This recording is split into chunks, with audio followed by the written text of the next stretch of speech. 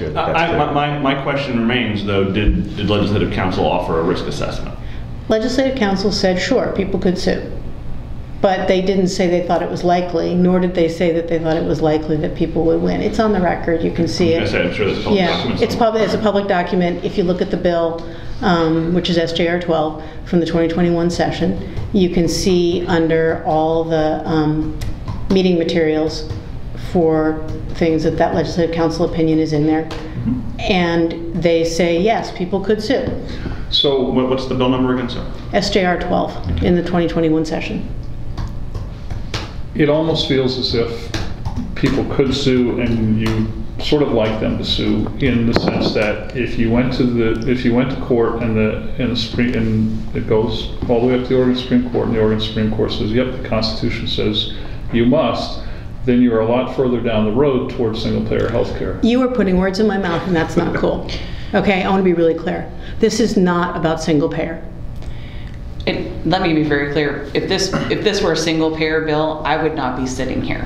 Why? Because we believe that there are a multitude of ways to achieve universal access to care besides doing single payer. And Oregon has proven that.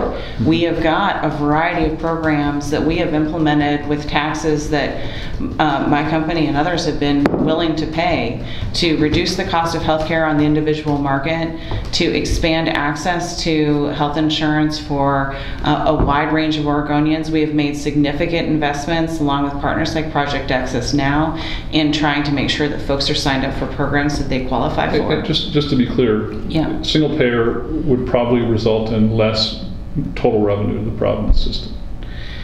It depends on how you structure a system. Yeah. But we believe that if you respect Oregonians' right to choice and desire to make decisions about where and how they get their health care, yeah. And what they do and don't cover, that you can build a system that ensures universal access faster by identifying additional subsidies that are necessary, helping folks get signed up for care, trying to smooth the transition so you reduce the churn population, those on and off of Medicaid, a variety of other things that you can do to get to a place where Oregonians have universal access to care that's different than let's pull the system all the way off and institute a system where government pays for it all.